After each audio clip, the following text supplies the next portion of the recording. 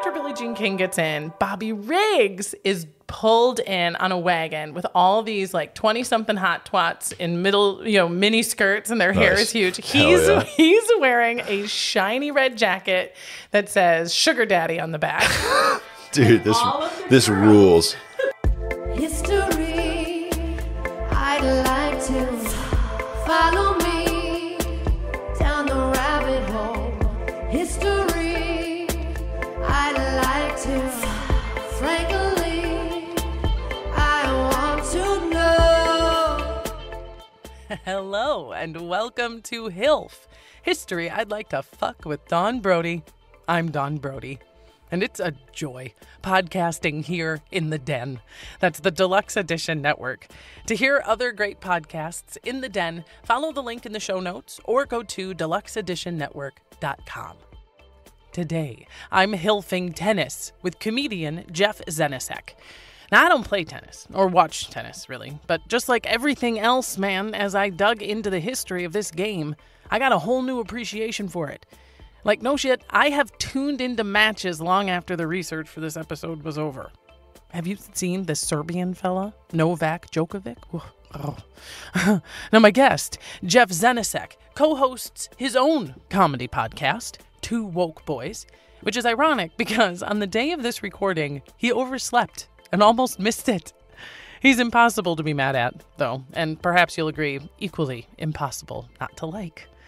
Come along and hear the story of how the birth of tennis coincided with the death of a king, and about legendary rivalries between tennis greats fought hard in itty-bitty shorts. Let's get started. You do look like your California textbook. Yes. Stoner buddy. Like, Hell what is yeah. it? What's the guy's name from Fast Times? Spicoli. You Yeah. look definitely Spicoli hanging dude. Yeah. Is that true to your personality? I don't think so. I hate surfing. Okay. I don't like the beach. I'm not. Are you a stoner? No, not really. Yeah. My joke is that if I smoked, I'd be dumber than I already am, which is bad. So like, people are like, oh, it just makes you dumb. I'm like, oh, well, I'm already there. So Sure, it would just arrived. kill me if I did it. But you do sleep do. in. You sleep in. So And what? I do smoke also. Oh. So, just it's not like my identity. I'm not like 420, bro. Like I'm not that guy. It's just actually I'll so do natural it. to you. You don't make a big deal out of it. I didn't start till way late also. Yeah. How old were you when you started? Like 32. Yeah. So You yeah. really did take your time. But Yeah. you always sounded and kind of looked like this. You were finally Yes. like, I may as well lean into it. Yeah, like it would annoy people when I didn't, you know? Yeah. Like the first time I went to the weed store, I was like, hey, I don't know anything about weed. They were like, Yeah. they're like, good one, bro. Hell yeah. And I'm like, seriously, I don't know anything. I'm like, I'm aware I look like this. Yeah. And then they were Please like, help me. Yeah. So I wonder if it's the same thing for like really buttoned up, smart looking people. You know, like real Oh, yeah. Poindexters are like, well, like you they're- probably can do they're my stoner taxes. idiots. Yeah. And they're just like, hey, He looks man. like a CPA. He shows up to H&R Block and Yeah. they're like, oh, here's your desk, sir. They're like, no, I need help with my taxes. Please believe me. Yeah, that is better to be that guy though. You know what I mean? Sure. Like that. Like you want to look like a Clark Kent. You know? Sure. Like you don't want to look like the Joker. Like normally. I don't know. It depends on whether you like to have your expectations raised or lowered. They're pretty low. Because your drug test, you got to know that the technician that takes your urine sample is like, son of a bitch. Yeah, they're Nothing. like they have a pool. Like how high is it gonna be? That's right. What? That's right. Yeah. How bad is he gonna fail it? Yeah. Yeah. See, and I, on the other hand, I'm cruising in with my Bob and my minivan with the car seat in the back, just smoking joints everywhere I go in this city. See, that's good though. Yeah. But Yeah. like you And probably people like the cop pulls me over and is like, madam, there must have been someone smoking weed in this someone van. broke into your car and smoked weed and Like, put yeah. a joint in your hand They- while we're talking. Yeah, to his you. name is Jeff Zenisek, and he lives in Toluca Lakes. He's probably asleep right now. Let me introduce your credits now, because people now can visualize who you are. They know generally what you're up to. I first met Jeff in the comedy clubs. I'm usually an MC. That is often my role. And so, I think I may be tooting my own horn here. I kind of impressed you because I pronounced Zenisek like boom. You nailed it. Yes. Polish, right? It's Czech. Okay, so neighbors. They're They're holding right hands. there. They're holding hands over there. And you perform all over LA, Comedy and Magic Club regular, and you've also performed overseas for our troops: Portugal, Spain, Italy, and Germany. What was that like? It was pretty cool. I got to entertain the troops with 3 other comics. There were 2 from New York, 1 from Chicago, and I was the only one from LA. Cool.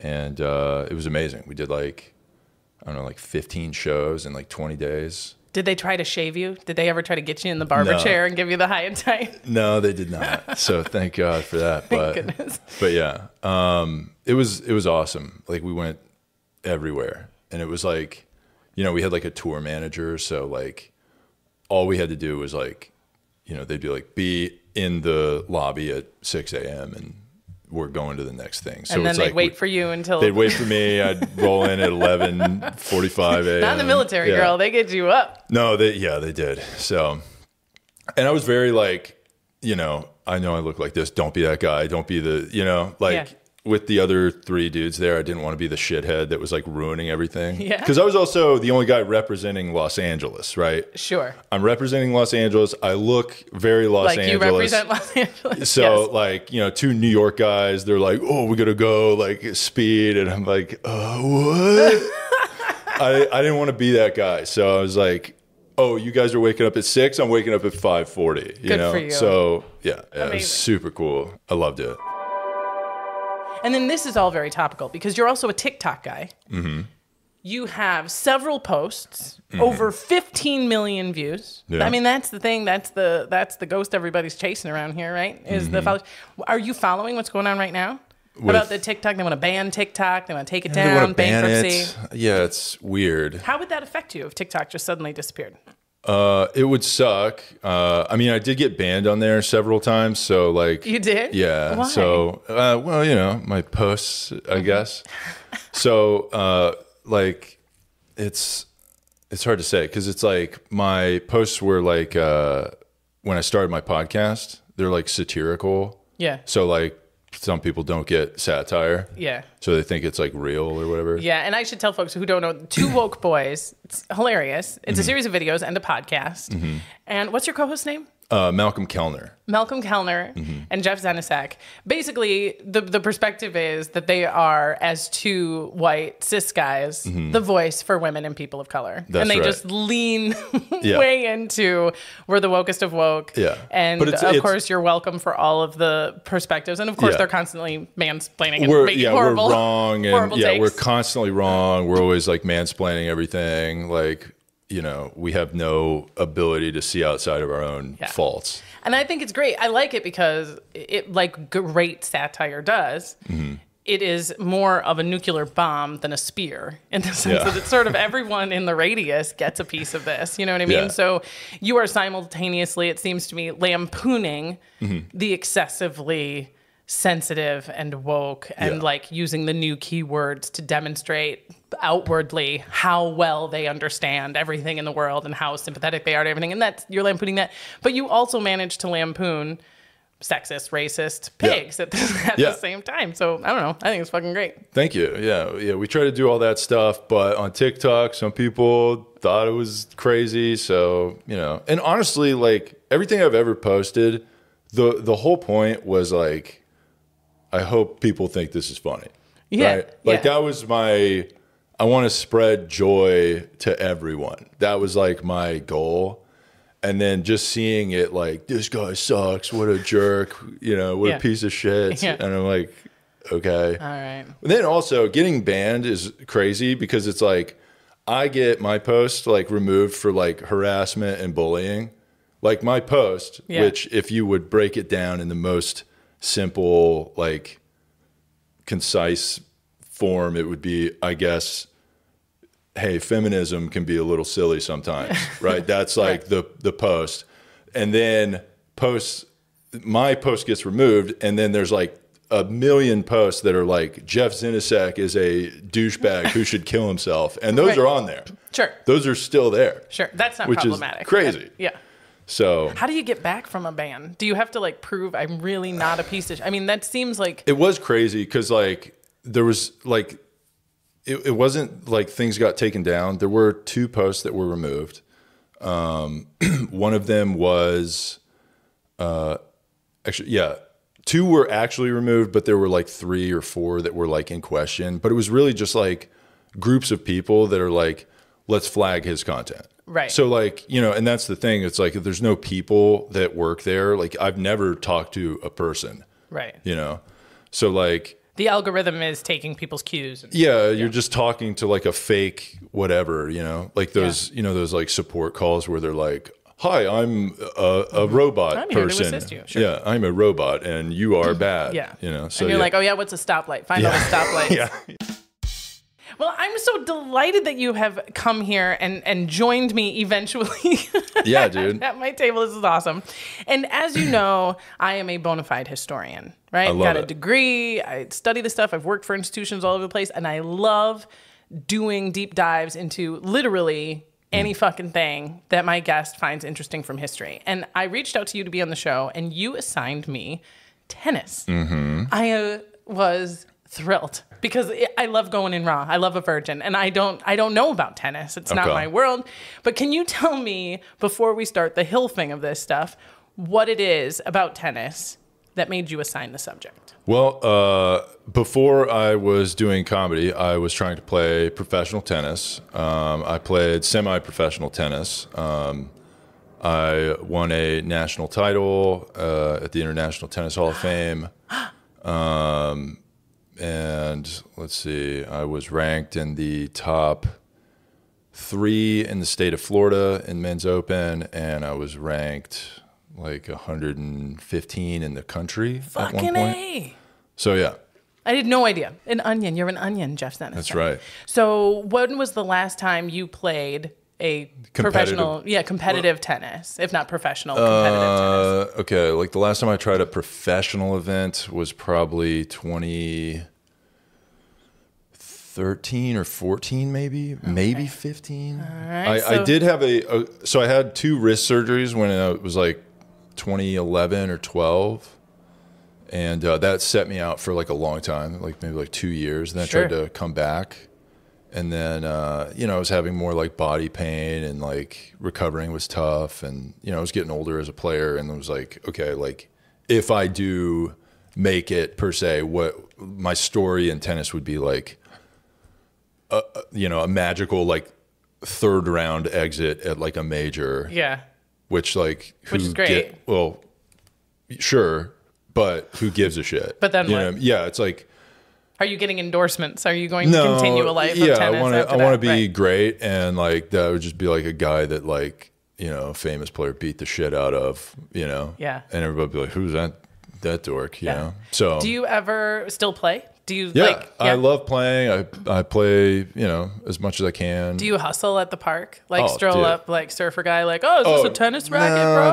That's not really that fun. No, you'll slam. Like there is like a level of dudes that kind of do that, but like I'm definitely like past that level or whatever. But they're like, once you get past a certain level, like anyone good is like making appointments to play with like the other good guy that is like pretty nice at tennis. So, yeah, it's a very buttoned up sport. We make appointments, we show up on time. Yeah. We, you know, 50 love. So, you know, tennis is very stuffy and uptight, and they try to make it like fun, which is always like horrible.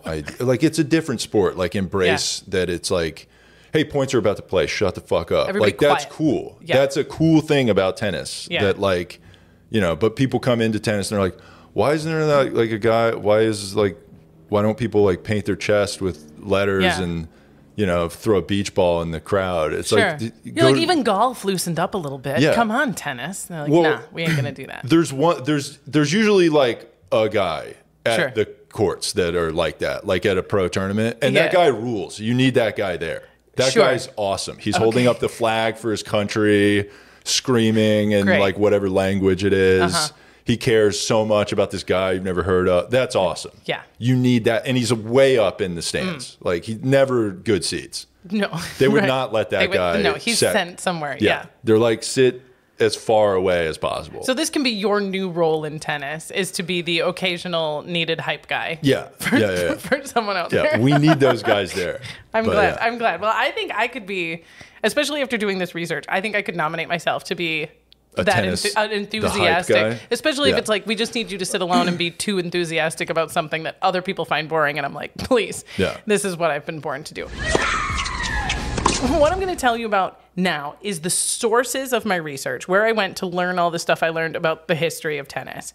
There were some very good documentaries. Okay. That talked about the origin and the major players and some of the biggest changes through tennis history, which was great. I watched this adorable young man from South Korea explain in detail the scoring system. Okay. Because I didn't get it. It was very weird. No one gets it. It's insane. Totally insane. It takes months to explain to people. Honestly, my head hurt, and I'm sitting crisscross applesauce in front of YouTube, just like, okay, then, like, it seems so simple. You just hit this ball, but boy, howdy, how those points work is they don't even call them numbers. Very exciting. They also they've been changing scoring for years too. Like, there's different ways to keep score, and there's different ways that scoring stuff and part of the reason why it's so difficult is because you'll be reading what should be a really straightforward, like 4 points.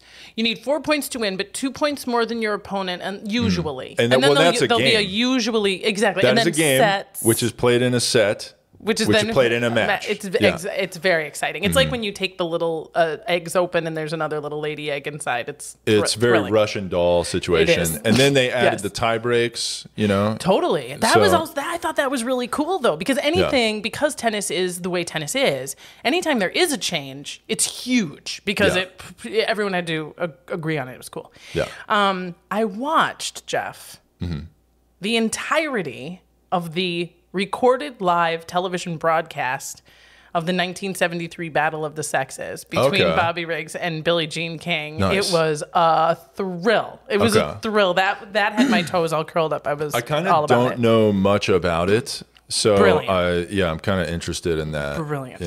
And then I listened to this very cool history podcast about specific players. And in particular, I fell for this guy named Bjorn Borg. Oh, yeah. I cannot imagine you've lived in the world of tennis and people have not told you how much you look like him too, right? Yeah. Okay, because it's kind of uncanny. Yeah. Okay. Yeah. So those are my sources. My plan is we're going to talk about the origin of tennis, where it came from, where this bullshit / beautiful scoring system came from, why it's called the stuff it's called, the first people to play, all that kind of stuff. Then I'm going to jump into what I'm calling my TILFs, tennis I'd like to fuck, the individuals and matches and stories from tennis that are the most orgasmic. I love that. I love that. From beginning to end. So, are you ready to fuck? Dude, I'm so excited. The beginning of tennis, 1300 France.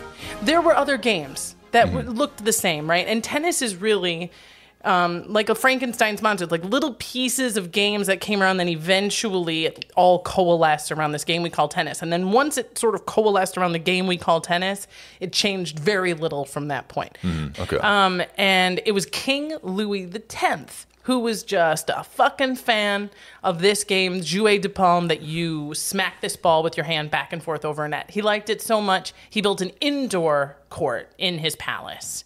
And just the kings and queens of Europe, they fuck each other, they trade their kids, they want what everyone else has. Yeah. So pretty quickly, the other crowned heads of Europe are like, I want one of these courts in my palace. So there becomes how big was the court, comparable to the court that we have now, but the walls were the outside. So instead of like drawing lines. So if you hit the wall, it's out.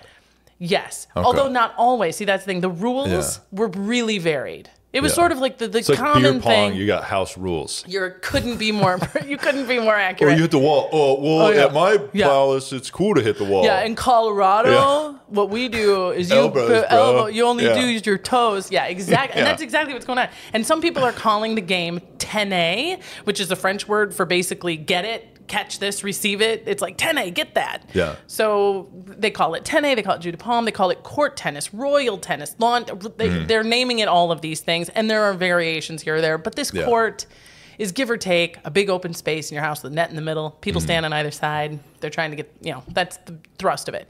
Now, we would not, sorry, go ahead. I was going to say, when I went to the International Tennis Hall of Fame in Rhode Island, that's where that is for the United States. Yes. It's like super historic. There's a big tennis museum there. They do have a court tennis court, which is like this huge indoor thing. And it's ridiculous, but people still play it, and all of them are like 85 years old. And they were young, right? Probably the youngest. Group, right? Yeah. It was crazy too, because when I was up there playing the tennis tournament there, I went out for drinks once, and one of those court tennis dorks came with us. Oh. And this guy was ridiculous, dude.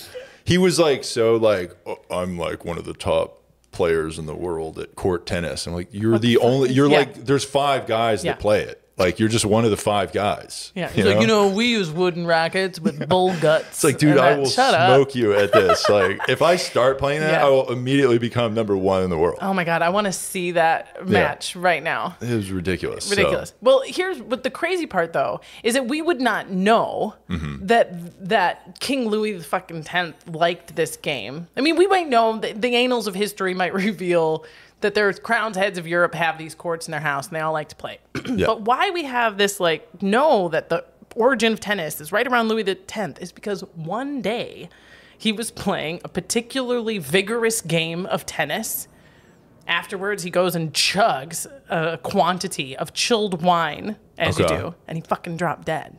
Wow. Immediately. Holy shit. And he's got a wife in jail for adultery. He's got a pregnant wife with the air in her body. I mean, crazy. So the historical record was like, all of a sudden, this major event in Middle Ages European history is tied to tennis.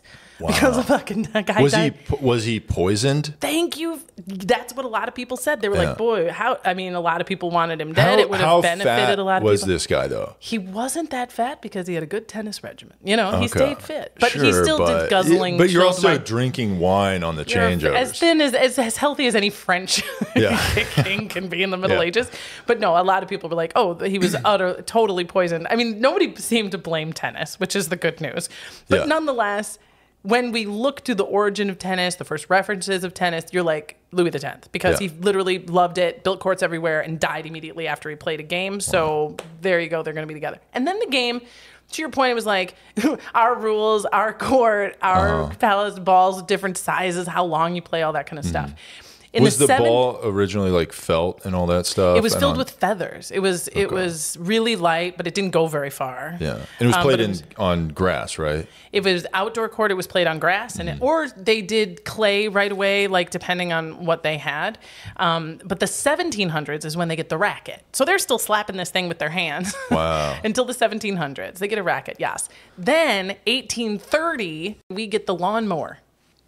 Okay. Bing! And the lawnmower, as an invention, transformed most of our sports, from tennis to soccer to football, baseball, the way that we could now use these wide open spaces. How were people cutting lawns before the lawnmower? Like scissors and shit? I think they do like a scythe. So the Grim Reaper is just hacking at your yard. I would think so. That would be one way. Or what they do is flatten it. Try to get, something that they would lay out but then you're still tripping on it. Or you dig it up and you put down dirt. They take a guillotine sideways and just the French are very, they can use a guillotine for more things than you think. So in the world of tennis, we got the game, we got the net, we know how to slap them back and forth. We got a racket. We've got lawnmowers. Next important element to create tennis is some idle rich guys. Okay. Check. We've got Harry, Jem, and Augurio Pereira. They live in Birmingham, England. They got a big grassy yard that's nice and flat. They got time on their hands.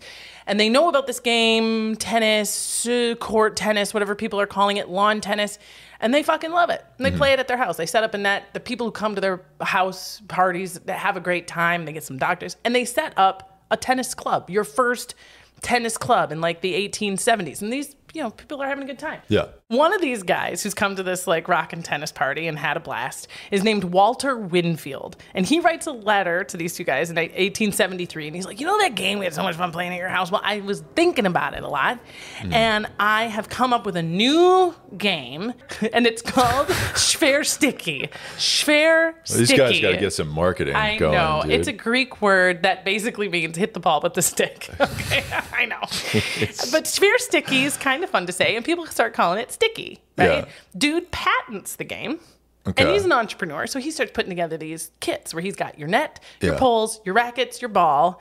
All of these guys that do the like invention of stuff, they're all like sham wow guys. Absolutely. So like think of that energy of a guy like in just 1873, always. Yeah. And it's forever. And that's exactly right. And so he's getting it, and he sends out, Jeff, thousands of these sphere stickies, and people fucking love it, and they are stoked, and they're playing. And the most important thing that he puts in your sphere sticky package is the rules. Okay. And right now, the people who currently run all of the official tennis organizations all over the world all agree that the rules of tennis as they exist are because of this guy, Walter Winfield. We cut the name. Wow. As much fun as sticky is to say. Where's the rules Walter Winfield from? He was from England. Okay. And he's sending these things all over, though, thousands of these things all over the world, and people are loving it. One of the gals who gets her hands on one of these sticky sets is Mary Ewing Outer Bride, who gets hers in Bermuda and brings it back to the place you mentioned, Rhode Island. And she comes back and she's like, you guys are never going to believe how much fun this sticky game is. And they set up a court and they get the lawn mowed, and people are like, yeah, it's kind of like tennis, and I play it. And they come in droves to play, and this is how it gets set in the United States. Yeah. But the same thing happens in the United States that happened in Europe, which is like, there's just enough variation, though. And literally, the balls in Boston are just bigger than the balls in New York. Among other things, they have to like come together to figure out what are the rules so we can play each other and figure out who's the best, right? Yeah. So in 1881, they set up the United States Tennis Association. They standardize things. Then they get in league with the same sort of international now tennis association so that we can play internationally. And everyone's going to agree on how this thing works. By the time we get to 1924, we've got the rules. We've got the courts. We've got the rackets. We've got the guidelines. And we can start competing with each other with the same basic understanding. And that was 100 years ago. Wow. And with the exception of a few scoring things and introducing the tiebreaker, the rules of tennis have not changed. The tiebreaker didn't even happen until like the 1970s too, right? Yeah. And it was because these fucking games could go on for days. Forever, which is a cool thing about tennis, okay? This is like an awesome thing about tennis. And I don't know if you know, but there's been a lot of scoring stuff happen in the last 10 years because of a match that happened not that long ago at Wimbledon between Nicholas Mahut and John Isner. I have that down. It went 11 hours and 5 minutes, but it took 3 days. Like they had three full days. 3 full days. And this was at Wimbledon, okay? Yeah. They play... since it's on grass, this is the original surface that tennis is played on. So they don't play early in the morning because of the dew on the grass. So it has to be like the sun has to. That was why I was wondering why. Yeah. So they play natural sunlight, and then also if it gets too dark, the grass starts to get dew on it, and the ball gets heavy as shit because it's like picking whatever up off the ground. Like I played it. Amazing. My one title is on grass. So. Nice. I have titles, but my national title, the Nice. important one, is on grass. And Do you remember who won that match? yes, it was John Isner, and That's the American. It was American versus a French guy. I remember watching that match over the course of those 3 days. Really? Because I remember watching the first day I was watching Wimbledon. I was like, oh, this is cool. Went to the gym. Come back, they're still playing. I'm like, are you shitting me? This is crazy. Oh my God. Then I kind of like turned it off, go about my life or whatever. Then, 2 days later, people were like, you watching the Isner match? And I'm like, that was... I'm sorry, on repeat? That's what I thought. I was like, on repeat. That was like 2 days ago, right? And they were like, it's still happening. I'm like, God. what? Yeah. They literally, like, it's crazy. And you can imagine, in addition to losing fans, because people are already like, why the fuck would I invest in this game when I can't even watch it end and I don't know how long it's going to go on? And live fans, of course, are the realities of modern sports and where they get all their money, which is TV. How can you schedule but television programming and advertising? But that's awesome about tennis. It's also totally awesome. Yeah. That's the coolest thing about tennis was that it could go on like that. Like you have to win by 2 games. You have to win by a break of serve. Right? Yeah. But then it doesn't help that during the course of the game, you're hearing 15, 30, 40 love, and it's hard. It's confusing. Yeah. The origin of this is that the original tennis games were played. The scoring and the time both happened on the face of a clock, a 60-minute clock. So the top of the clock was 0. 15 would be the first point. So they used like an analog clock to keep score? Exactly. And it would be like who had the point at the 15 minutes They didn't have like an abacus or anything around? No, and here's what's so dumb. Every time you think you get an explanation for this shit, you're like, but that doesn't make any sense. Because you're like, okay, so it's 15, 30, 45. So why is it 40? Yeah. And every source I found is like, because 45 was just harder to say, so they just said 40. I was like, but all this shit is harder to say, so why didn't they get rid of all of it? Why not 1, 2, 3, 4? Exactly. So it's 15 is 1 point, 30 is 2 points, 40 is 3 points, love is 0. And where that comes from is because the 0 at the top of the clock where you'd start is shaped like an egg. Okay. And in French, the word for egg is l'œuf. Okay. So we went love. Okay. But then also, if you get to 40 apiece, that's deuce. That's deuce, exactly, because now you're tied at 3, which I think the theory is because you have to win by 2. It's just the point is the shorts are short, and if that's all you can focus on, let someone else tell you when they're about to go. So I actually have a couple of pop quiz questions for you, and I'm really glad I did this because you clearly know your tennis shit, Jeff. You're for real. All right. Thank you. So we talked about very weird, like when you get 2, if it's 40 each, you call that deuce. What is, in scoring of tennis, a jam, donut, or a love set? A love set is where the other guy doesn't score a point, right? That's right. The loser of the set has won 0 points. We would call that a golden set. I don't know if that was called on there, but yeah, golden set is if the other player does not score a point during that because set. It's golden for you. Yeah. Now, okay, let me quiz you. Do you know what a bagel is? No. If you bagel somebody? Let me see if I can guess. If you bagel somebody, it means that you smeared them on the court. Kind of, but they did not score a game. 0. Bagel. Oh, okay, sure. Yeah. So they scored no games. They may have scored points, but see, and this is critical for those of you who don't know tennis. So you can play a game. Then there are a certain number of games in a set, and you have to win a certain number of sets to win the match.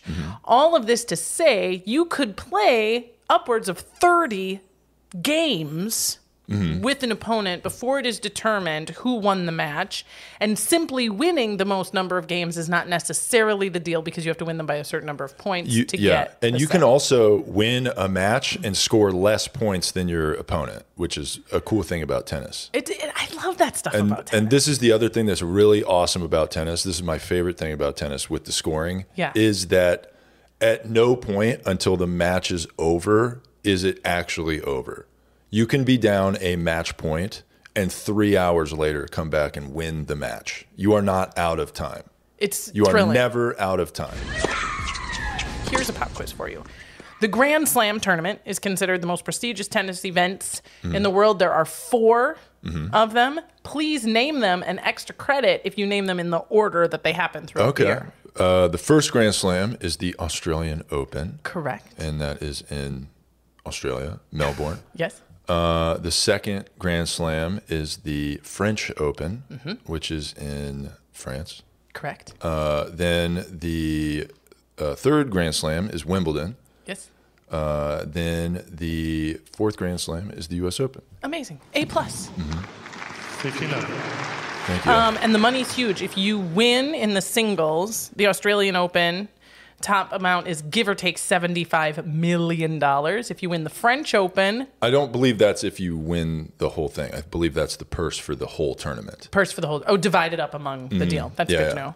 $42 million at the French Open, $40 million at Wimbledon, and $57 million in the U.S. Open. So you're going to do good if you do, and plus the endorsements, all that. So this part is called Slam Happy.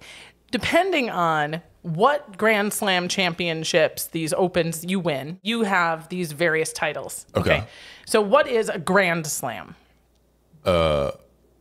It's one of the majors, right? Winning all four. Yeah. They say if you get the Grand Slam, you've won all four majors. All yes. four. Okay. Yeah. A Grand Slam standalone means you won them all the same year. Yeah. Don Budge did it first in 1938. Who was the last person to do that? That is a great question. I think it might be Serena. Okay. But I don't know if Serena ever won all four in a year. I'm not sure. She is a career. She's a career Grand Slam. She has, and that's funny. There's another one, the career Golden Slam, which is where you won win the gold medal at the also. So you won all four majors and you get a gold medal. And the only tennis player who has a standalone golden Grand Slam. That means in one calendar year, they won all four majors and a gold medal in the Olympics. And that's Steffi Graf, who did it in 1988. And she's married to Andre Agassi and is one of the best. I believe she might be the greatest female player of all time. That's what a lot of my stuff is telling me. She was incredible. Now, there was an interesting story with her.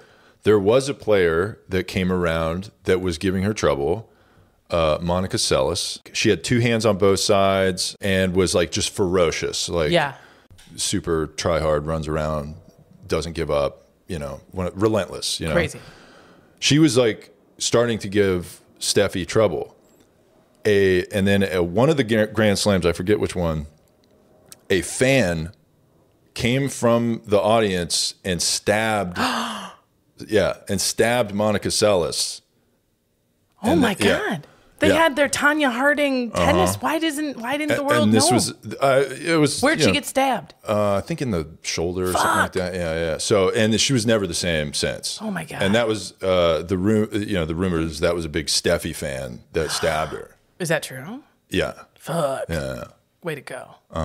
See, you said people don't like tennis. Some people fucking love tennis. She didn't like. I don't think Steffi was like involved or anything. No. I think it was just a psycho fan or whatever. But it did like ruin that girl's legacy. That's horrible. And I have not seen any kind of like, they do not really separate the spectators from the players much still at all. You remember like in the 80s, like there'd be like the kissing bandit and like these people would like run on the field and they'd like a streaker guy and be like, woo.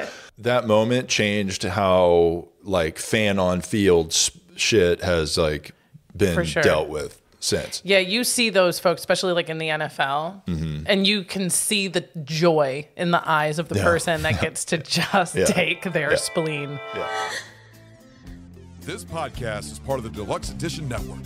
To find other great shows on the network, head over to deluxeeditionnetwork.com. That's deluxeeditionnetwork.com. Hey, this is Ron. Do you like movies? Hey, this is Ragnar. Y'all like alcohol? Hey guys, this is Stu. Do you like punishments? Hey everybody, I'm Chase. Do you guys like alcohol poisoning? And this is Lenny from Barrel Age Flicks. Sobriety is so overrated. Welcome to Season 3, 2023. You can find us on Spotify, Apple Podcasts, and many more. See you there. Hey, before we grasp our rackets and get back in the court with Jeff, did you catch me on Jim Jeffries' podcast? I don't know about that. It came out last month, March 2023, and it was a blast. I fuck Frankenstein with him, and he makes me laugh so hard I snort. Now, if you're wondering how something so cool could have happened and you didn't know about it, well, guess what? You would have known about it if you... Follow me, follow me, follow me, follow. Follow me, follow me, follow me, follow. Well, we are back. We have used the restroom, smoked some dope, scratched yogurt, all of the critical things. I would imagine this is exactly what you do during the break from every professional tennis. Yes. Tennis match, some variety of this. This second half is where I get into some of my favorite stories. The first couple stories I'm going to tell you are about phenomenal rivalries. Love this. Great matches between really colorful characters. And the very first one is from 1973. It is the Battle of the Sexes between Bobby Riggs and Billie Jean King. And when I mentioned this at the very beginning, you said, yeah, you know about it because it's sort of a legendary match. Yeah. But you don't really know a lot about like... Yeah, I didn't like study it. I'm not like a whiz on the topic or anything like that. So, yeah. Well, it's cool, and it has all of my very favorite Hilfy stuff because it's this cool standalone story of a 55-year-old retired tennis pro, Bobby Riggs, who looks like Austin Powers. He makes Austin Powers look like James Bond. Yeah. Like he has a mouthful of teeth, kind of a toady little head and body. And he's 55. I did see some pictures of him when he was a pro, and he was slightly cuter, but this confidence comes from somewhere where we're not entirely clear. Yeah. Self-proclaimed male chauvinist pig. Yeah. Says He's like an Andrew Tate of the time. Exactly right. Yeah. And he was very like, no, let me be clear. The female species is inferior to the male species in every way. Yeah. And in addition to that, they're not as good at tennis. But let me say, back then, weren't people just saying that anyway? Couldn't be more right. And but people have been saying that, of course, for centuries. What was unique about 1973 was not that there was some male chauvinist pig suggesting that men are just definitively better than women at everything from the bottom up. Yeah. But that people were saying, no, come on. That's what was new in 73. The reason I love this story so much is because it is so 1973. And it's also got this wonderful story in the middle, and it really defines a lot of like what tennis was going through. So you can tell the story of American history, tennis history, gender history within this like one little encounter, right? There had already been within the world of tennis, as there is now in most professional sports, the incredible disparity between men and women's pay. But specifically, there was this guy named Jack Kramer, who was also a former tennis pro, who was buddies with Bobby Riggs, who is now, at this point in the 70s, a promoter, and he also produces these big high-ticket exhibition matches between people. He and Bobby Riggs had done one in like Madison Square Garden, and he was doing good things to get people kind of stoked about tennis and to make tennis kind of sexy. Yeah. But even his tournaments, the top prize for the number one dude in that tournament would be $12,000. And the top prize for the number one woman in that tournament would be like $1,100. And the women were like, why is our prize money so much less? We're playing the same game. We're traveling the same distance. We are competing in the same clubs. And he would say, because you're women and you play less and you're worth less, and there's no reason why you should make as much as a man. Quit crying. So there was no like gentle coded language. And so the women were like, fuck you, Jack Kramer. So there's a line. Okay. So Bobby Riggs, who also was a tennis pro in the 40s, is retired at 55 and a degenerate gambler. He was making his money largely by gambling and betting on himself and betting against himself. This was not out of league for him. He had started by saying, I'm going to prove that women are less than men. Even me, out of shape, 55, I can beat any woman, including the number one best young woman playing right now. And the first woman to take his challenge was not Billie Jean King. It was Margaret Court, who was the number one female tennis player, ranked number one by the Tennis Association, and had just beaten Billie Jean King to get her number one ranking. She goes, all right, Bobby, you know what? Let's dance. And they do a match on Mother's Day that Margaret Court loses. And Billie Jean King goes to this game and is like, fuck, and gives her flowers. And it's at that point that she goes, you know what?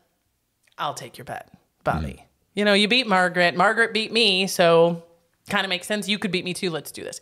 This is the event that draws all of the media attention. Jack Kramer, Bobby Riggs, Billie Jean King, they know that this is going to get a ton of eyes, and it does. So it takes place at the Houston Astrodome on September 20th, 1973. It is called Battle of the Sexes. It is billed as the Battle of the Sexes. The winner takes all $100,000. And just to give you context of what else is going on in America in 1973. In January of 1973, Roe v. Wade was passed. R.I.P. Roe v. Wade. there was that same month they suspended fighting in North Vietnam. Nixon was starting to withdraw from Vietnam, and Watergate and the scandal begins in July of that year. Yeah. So this is all kind of in the stew. And there is, so I told you I watched the live television broadcast. Many people will probably also remember the movie that came out in 2017 starring Emma Stone and Steve Carell. I'm waiting to watch that movie until after because I'm sure it's great, but I didn't want to confuse the history with the movie because as wonderful as they all are, they take beautiful creative liberties, and I always want to know which one I've got first. But it looks great, and I can't wait to see it. Yeah. So this event is star-studded. George Foreman sitting in the front row. Barry Manilow is there. And Howard Cosell is announcing for ABC Sports. That's the way it is for the battle of the sexes.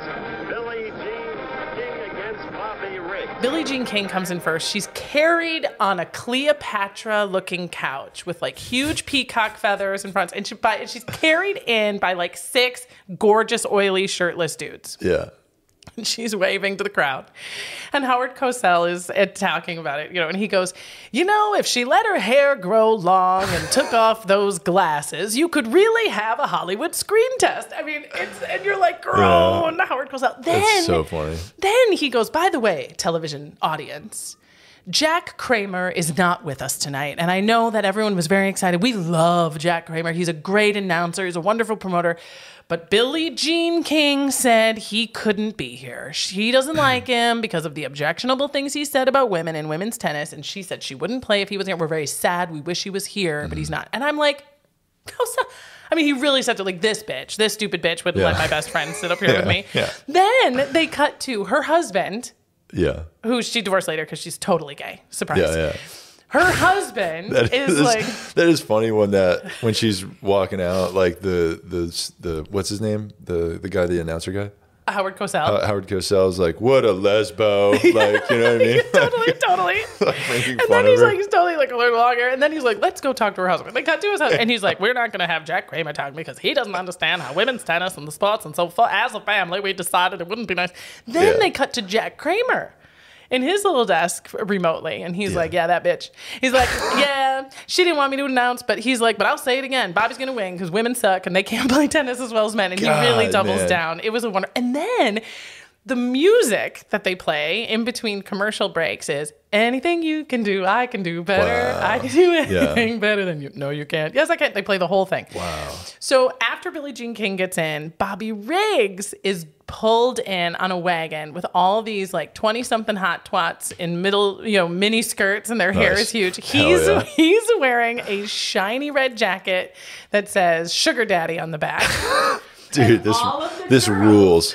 All of the girls that are carrying him are wearing little red jackets that say Sugar Babies on them. Yeah. Because he's being sponsored by the Sugar Daddy Popsicle Company, whatever. So Bobby and Billie Jean meet in the middle court with 30,000 people watching live in the Houston Astrodome. Wow. He gives her, Jeff, a giant Sugar Daddy lollipop. With generally, I like to give my girls something to suck. Like, I mean, it's ridiculous. Wow. This is amazing. She gives him an adorable little pig in a bow tie because you're a chauvinist pig. Here's some good company. Isn't everything great? Yeah. Okay. Then they go to their side and they start warming up. 50 million people are watching on the U.S. television. 90 million people are watching worldwide. And I told you 30,000+ people are watching live in the stands, including the who's who of 1973. We've had all this silly, huge displays of sexism and competitiveness, whatever. Yeah. And now the match starts, right? And Bobby leaves his warm-up jacket, says Sugar Daddy on it for a while, and they play back and forth. And there's just a hot second there where Billie Jean is not doing great, and and I'm talking early on because this slut comes back, beats Bobby Riggs in 2 straight sets. Bam, boom. He starts getting sweaty and less funny real early on. Yeah. And she wins the match. What Crazy. What was the final score of this match? I know that she won she won 3 straight sets to win the match. So they did 3 out of 5 and she won the first 3. I think it was 6-3, 6-3, 6-4. 4. Okay. He didn't, so. One break of serve each set. So you know more than I do. Yeah, But could be. he barely had a lead, I think, in one set for a second. She came back, and it was amazing, right? Yeah. There were arguments immediately. All of the guys who were saying he's 55, she's 29, all of these things that they were not taking into account, or saying, we're saying even an old man can beat a young woman. That's part of what we've been saying the whole time. They were very quick to put away. Then they said Bobby threw the game because of his gambling debts. Anything to avoid the possibility that a woman could beat a man with the same rules on the same court in the same game. Yeah. The other reason that a lot of people don't think that Bobby intended to lose and really didn't want to lose is that $100,000 prize was no small amount. Yeah. And he had $1 million possibly coming his way if he won to have another match with another female tennis star named Chrissy Evert. That was like in the works. If he beat Billie Jean, he would be playing her next. And now we've seen how many people will watch and like how much money we could possibly make. I think he had a lot of reasons to win. I think that Bobby Riggs probably really would have preferred to have won that match. Yeah. Billie Jean King goes on to work closely with the Philip Morris Cigarette Company because Virginia Slims sponsored a ton of like female tennis tournaments and amazing. That's so funny too. Like just cigarettes sponsoring a health tennis event. You know what I mean? Right. Like, We've come a long way, baby. Yeah. But how much do you want one of those sugar daddies jackets? Like I'm going to find you for Christmas this year, Jeff. I'm going to get my ass on gear. I'm going to get you a Bobby Riggs sugar daddy. I love it. Shiny red. Yeah. Okay. The next story is another rivalry story. Okay. It takes place exactly 10 years later in what I think is arguably tennis's heyday, which is the 1980s. Yeah. This was like the peak of tennis for sure. Totally. And the peak of sexy tennis, right? You had John McEnroe, Eli Nastase. That was like the peak of like rock star tennis. Because rock star tennis. When Agassi came out, he had like the long hair. They started naming the rackets. Like they had a racket that they still use that's still in production today after Agassi came out. They call it the Radical. Oh my God! Like radical, bro. Like so, and you're like stuck in 1988, are we? But like they started naming tennis rackets that. You know, like to be cool, sure. Before it's like the Prestige or the gentleman, lawn tennis. That same company, their flagship player racket is called the Prestige. So yeah, pure sex, man. Yeah. Most of the sources that I read tend to agree, and it sounds like you kind of knew this going in, that the individual who's really responsible, set the tone, was the first rock star of tennis to be a heartthrob to teenagers, an icon of fashion, somebody that you wanted to read about in magazines. It was Bjorn Borg. He came out in 1983. This guy is, I like to think about like the Harry Styles of tennis. It was like, it doesn't matter if you're into tennis. It doesn't even matter if you're into dudes. You just kind of... He was like a whimsical Swede that was like real, like long hair, like cool guy. Totally dimples. Here, I got a picture. Ice in the veins. Look at this guy. He was a hot dude. Totally. He wore that 80s sweatband. The shortest shorts, dude. So short. Oh, yeah. So like with him too, like he was very like quiet and reserved on the court. So he was very like regimented and like very like still, like nothing gets to this guy. This guy is so smooth and quiet, like, which was such a cool like juxtaposition because he was one of the youngest guys playing. He started playing as a teenager, and he does have this long hair, and he's so cute. So you almost expect him to be kind of a live wire, and he was known for never losing his temper, never even seeing to display like, fuck, I fucked that up. As opposed to someone like John McEnroe, who's having outbursts, who's spazzing and like losing his mind all the time. And this is the rivalry. They're both young with long hair and totally cool. And so in some ways, John McEnroe was like the American reflection of this calm Swede. He's from New York. He's loud. He's a fucking jerk. He'd get in trouble all the time. He said the big one, his big... I love McEnroe, I do love McEnroe too. He was good. And you had to be good because Bjorn Borg was crazy good. He went pro when he was 16. He wins and he just... keeps winning. By his 18th birthday, they say that the confetti was still in his hair from his 18th birthday. He wins the Australian Open, once. He wins the French Open 6 times. He wins Wimbledon 5 times, and he wins the U.S. Open 4 times. Also, him winning the French Open 6 times is like fucking bonkers at the time. Like, no one had done that. Completely. And Wimbledon either. He had won Wimbledon at this point where he gets head-to-head with John McEnroe. He had won Wimbledon 4 times and was going to, like, okay, am I going to win it 5 times? This could be my 5th win. And here's this tough-ass, New York, loud, long-haired guy, John McEnroe, and they meet. As soon as McEnroe gets on the court, he's booed.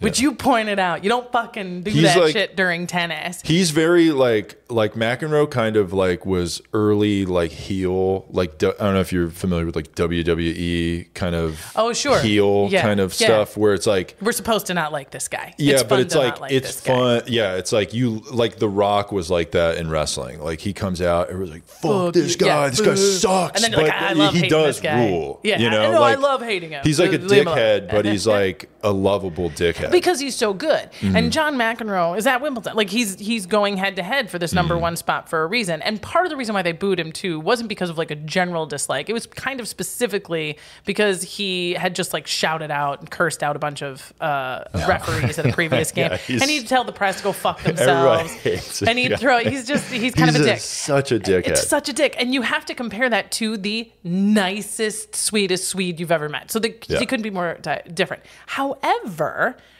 by everyone's account, when McEnroe played Borg, he was calm and had no outbursts. Yeah. And there was even a moment during this early game in Wimbledon where McEnroe started to kind of get like worked up. And Borg said, "It's okay, man." Like at the net, there was like an "it's okay, man" kind of deal. And people were like, "Oh, is he trying to get into his head? Is he trying to like calm?" Yeah. And they were like, "No, Borg's actually just like a super cool, chill guy." Saw his opponent getting rifled up and was like, take it. Yeah, no big deal, guy. Take it easy. And McEnroe like calmed down and played really well. And they're playing and it's everything is, go back and forth so long that they have a 4th set tiebreaker that lasts 20 minutes. And McEnroe's amazing and he's doing really well and he even gets ahead, but ultimately he couldn't break the serve and Bjorn pulls it out in a wild 5th set that many people still say was the single greatest match of all time. If you were there at Wimbledon and you saw it, it was crazy. Yeah. But Borg wins. It's his 5th Wimbledon. He's still, quote, the best, right? Yeah. 2 months later, they meet again for a 5th set final in the 1980 U.S. Open, which you'll remember is the last of the majors in the calendar year. And this one, McEnroe beats Borg. But at the end of the year, when they do the tally on who's the best tennis player, the math still favors Borg, and Borg is listed number 1 in the world. Okay, so now the next calendar year starts with our whole new batch of opens. And at the 1981 Wimbledon, McEnroe is fined because he said, and you're going to have to hold your pearls. You're going to grasp your pearls because I can't believe he said this on the tennis court. He shouted to the ref. You cannot be serious! I mean, it was horrible. He got fined. He was almost ejected from the game. It was such a crazy catchphrase that he titled his autobiography, "You Cannot Be Serious." And he is screaming this. He is screaming like it. is his eyes are bulging. Yeah, it's awesome. He's a little spooky. Yeah, for sure. When he spazzes, it's so funny because it's like so much passion. He really gives a shit. It's kind of awesome to see. It is really fun to see. It is a lot like watching your child, though, because I do see sometimes my kid throws a fit, and I do have to step back and be like, "That's really beautiful." He's a tennis kid having a tantrum. It's like fun. all your veins are out. That's really hard to do. Yeah. Well, this one is coined again. They meet head to head, and it's Iceman versus the Super Brat. Yeah. That's how the press ding it. And again, their McEnroe is remarkably comparatively calm when he's playing, and he wins. McEnroe wins that one. And Wimbledon, though, the cunts, are kind of cunts to him. They don't give him his honorary membership, and he doesn't go to some fucking dinner. There's drama within the tennis club. So then they meet a few months later, one more time, head to head. And this rivalry now, people are like, "Oh my God," Our Borg is the definitive best, has been the best, is so young, is so calm. But now he's lost twice to McEnroe, and it's like, how is he going to go? So they meet again, head-to-head, U.S. Open, last one of the year. McEnroe wins in 4 sets. He becomes the first guy since the 20s to win 3 consecutive U.S. Open singles titles. So his star is rising. And now we know what happens next. These 2 fucking guys, they've been playing these. And I told you how many matches and games and sets you're playing this all the time. Here's what happens next. Loser comes out and goes, oh, yeah, next time I'm going to try in the court, maybe in the hard court. And then they do a good game. And then the winner says, yeah, I fucking did it. And then everyone goes home. Mm-hmm. And they're out there, and there's no Borg. Where'd he go? Mm-hmm. And everyone's kind of like, where is he? And they're to the point where they're like, no, really, where is he? And they're like, he left. He's gone. Wow. Like, he left he went to Nepal, girl. Wow. Yeah. He calls a press conference from Kathmandu. Wow. It says, I'm out. I quit. I retire forever. Yeah, he was like 25, He was 26. He had 26. just turned 26. Wow. Now, he does some exhibition games, and he says, I'll do exhibition games. If you want to pay me a couple $100,000, go play tennis with your uncle or whatever, I'll do that. That's so crazy. He does try one comeback. Oh, dude.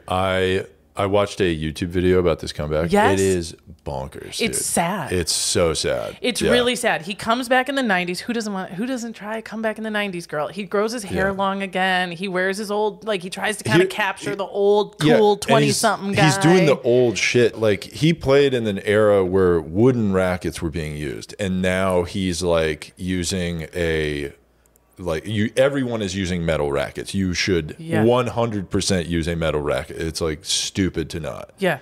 And he's like, well, this is the racket This is the racket I used. And it's stupid as shit. He loses every set. He doesn't win a He gets single annihilated. set. He gets annihilated. By nobodies too. Horrible, right? And it's to the point where people are like, I don't even want to see this. He looks like shit on the court. He's missing all the time. Just getting crushed. Before, though, you shed too many tears for Borg. He gets out. He's like, all right, never mind. Never mind. He does have a really successful fashion label that is second only to Calvin Klein. Wow. Apparently in Sweden, and he lives in an island off the Swedish coast. That's good. He's comfortably upset. Yeah. You know what's great? There's a movie. Apparently 2017 is the year everyone made tennis movies. This is when the Battle of the Sexes movie came out. There was another independent film I found called McEnroe versus Borg. Yeah. And it stars Shia LaBeouf as McEnroe and this Swedish guy named Sverre Gudnason as Borg, who looks fucking perfect, looks exactly like you. And I went to watch the trailer for this movie ooh, boy, is this going to be terrible. Looks amazing, actually. Really? I'll send you the link. It actually looks pretty dope. And McEnroe, in 2015, this kind of ties our first 2 stories all back together. At 56, John McEnroe on Jimmy Kimmel Live said he would play Serena Williams in a battle of the sex, which you're like... Yeah. Okay. He said he would play, and this was in 2015. Trump apparently said he would sponsor the match. This is before he was president. And this was so in 2015, Donald Trump told John McEnroe that he would help sponsor an exhibition match between him and Serena Williams. But that he said no because apparently Trump wasn't offering enough money. Oh my goodness. I love that. On our way out, I have a game. I have 4 questions for you, tennis related. Okay. They are about balls, strokes, slams, and grunting. Okay. Bring it all back to fucking at the end of the day. Hell yeah. Question. How often do you have to swap out the ball? I believe they switch the balls every 4 games, I think. I'm sorry, that's incorrect. According to the internet, they do swap the ball out every 9 games, but the first one is changed out after only 7 games because they use that ball during the pre-match warm-up. Yeah, okay. All right. You can lose one. 15-40. There are considered 8 basic kinds of strokes in tennis. You know, the serve, forehand, backhand, volley. Please describe or demonstrate the stroke known as the overhead smash. Okay, the overhead smash is if you are at the net and somebody lobs you the ball, it's basically a serve motion, like a throw, you're hitting it from over your head and you are smashing it down into the court. Kind of a volleyball spike. Yeah. It's like the slam dunk of tennis, I guess. Yeah. And it looks really cool when you do it. And as long as your opponent is not Yeah. directly under it and pops it back in your face, then it tends to Well, work if they're out very directly under it, they're probably going to die because people hit it like 140 miles an hour. believe that. Yeah. So, yeah. All right, that's one. Ding. Okay. All right. We discussed the various slams and what they mean. The one I omitted is a surface slam. What is a surface slam? When you win a title on all of the different surfaces. Yeah, of course. Perfect. The clay or the grass, clay, hard court. Those are the three. Yes. Yeah. That's two. This is the third one. Okay. It could be it. Okay. True or false? The sexual and awkward reality of listening to tennis players grunt and heave with every stroke has initiated an active movement to stop it. Coaches, breathing experts, and others are working with several professional tennis players to try to get them to curb the grunting in favor of other expressions of force. Okay. True or false? I believe there is a little bit of a movement about that, but I would say no. Like, it's, people are going to grunt, I do think that they've wanted to, like, chill it, especially on the women's side, because there's been some super loud, crazy and it goes, ones. Oh my God. Yeah. Victoria Azarenka. And like some of these grunts are carrying over to the other player's hit, which is a hindrance. You're not allowed to speak while the other person is hitting. But if it's part of your stroke, then I guess everyone that's like putting their entire body into their stroke is probably And you hear in like karate and in all martial arts, they talk about keying up like that. It actually gives you more force. They did a study and they found that the people who grunted hit harder and hit better and won more often. But but unfortunately, there is an active movement to stop it to the point where there are a lot of organized tennis groups that are calling for bans. And they're saying you can't ban it, man. You can't tell people that they can't. And they're saying we already have bans against when you can speak and when you can make noise. This is just an obvious extension of that. But then they're saying, but you can see, we've proven already that the players who grunt and heave are doing it as part of their game, and it gives them an edge. And then the other people like exactly gives them edge. And also it is so loud. In particular, Maria Sharapova. Say her name. Maria Sharapova. Maria Sharapova. They registered one of her grunts at 100 decimals with every shot, which is apparently the equivalent of an airplane taking off. Yeah. And it's exhilarating. Yeah, it's awesome, dude. Titillating. Yeah. You got to, you know what? I blew Deuce. it. Yeah. Deuced. That's right. Well, listen, I want to say thank you again because you have assigned me a subject that I didn't know I was going to love, and I loved a lot. And I'm glad you did. Had a blast, and also I'll be able to watch tennis now and say things like, "Oh, I don't know if he'll get the next set," or "Oop, that's a overhead smash," and really all I do this for is the potential clout in a bar, in a sports bar. Hell yeah.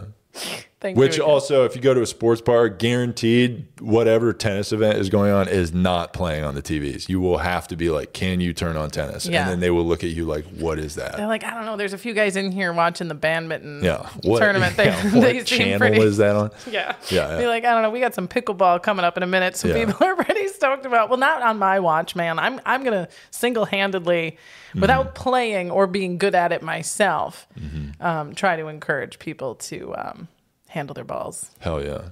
I love it. Thanks again, Jeff. Thank you.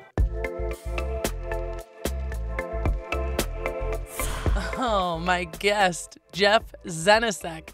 Please go follow him. Subscribe to his podcast, Two Woke Boys. Watch his videos, all the things. But don't be a dick, okay? He's too nice a guy to get banned again. As for us, new episodes every other Wednesday. And next, my guest is a best friend. She was my maid of honor. I was her maid of honor. We have honorary tattoos to each other. Man, we knew each other when we both used fake IDs to drink in college. All right, you get it. She is singer-songwriter Rhiannon Fiskraditz. And the subject she assigned me? Fairies. Yeah, it's amazing. We sip mimosas and go hard on these translucent little fuckers. Don't miss it. In the meantime, our theme song was composed and performed by Kat Perkins.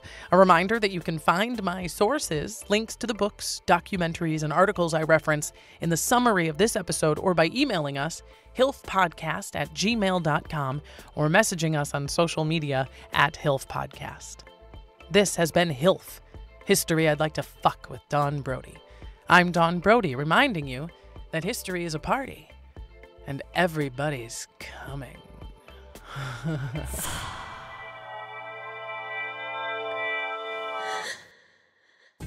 Join hosts Dave Houghton and Sarah Ray Palick as they examine the less glamorous side of sports with their podcast, In a Pickle.